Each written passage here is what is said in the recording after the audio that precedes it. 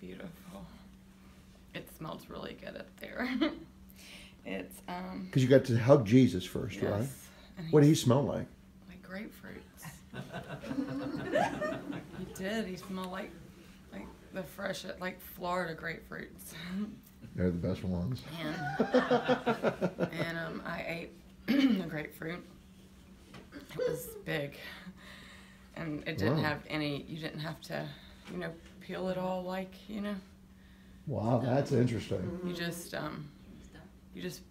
Touch it and just. Yeah, it just came into your hand, and. God makes it so easy up there. You know how you have to separate every little. Yeah. Yeah, no seeds, just yes, and it was so fluffy and good, and Wow. And even when you gave Jesus a hug, he smelled like. he smelled like grapefruit. He smelled like really fresh. Was he bright? He was very bright, and his hands were huge. Like that's all I saw for a while. Just his hands. Makes me all sad, and I have. You miss heaven, don't you, already? You don't want to be back in the land, or do you? You're not really. Who wouldn't? Except for my kids. Yeah, right. What did Jesus tell you when you first saw him?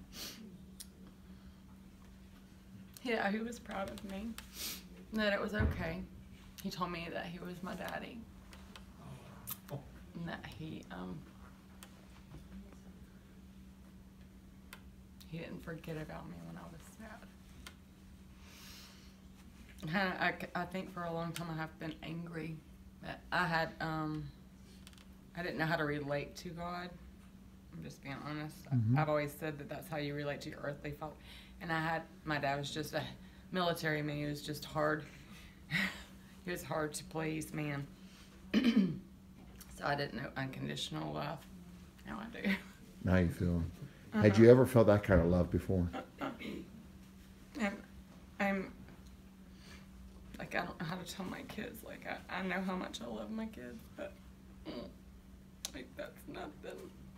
And I think I love them a lot. Wow, it's deep love. And then Jesus took you to meet the Father? Yes.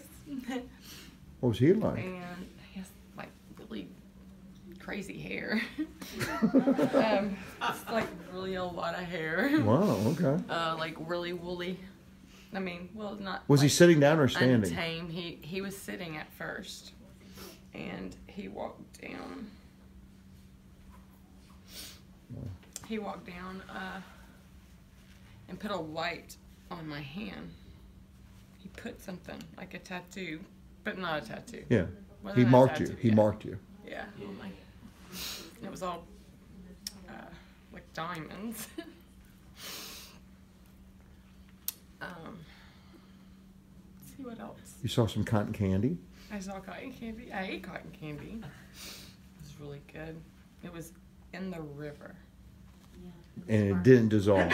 But it didn't melt. Yeah. What else? Oh, did you see that giraffe? There was a giraffe. What did it say about me? It stalked. It said, "Hey Jay." It said, "Hey Jay." It was really tall. That's amazing. It was really tall. You got to pet him? Yeah, I petted him. He was nice, wasn't He was really soft. Yeah, and my dog was, but they were playing together. My dog is not that tall. he? And then Jesus presented you your baby. Yeah. But I didn't know. I didn't know if I had a boy or a girl. But now you know. She's always said she thought it was a boy. But here's the She confirmation. named it Michael at another conference thing. Wow. I was just told that that I was forgiven for that mistake and everything, but that my baby needed to have a name. So even though I didn't know if it was a boy or a girl, I just, for whatever reason, that name. My dad had passed away when he was only 54, so young. So I named him Michael. So your dad was there too? My dad was was there. He was holding baby. What did your dad say to you? My dad didn't have a lot to say. He just smiled the whole time. He was happy. And baby spoke. And baby loves me. And Dad is taking care of him. Wow. And you got a present. It was for my baby's room. You didn't want to unwrap it at first, did you? It was so No, beautiful. it was a very pretty present.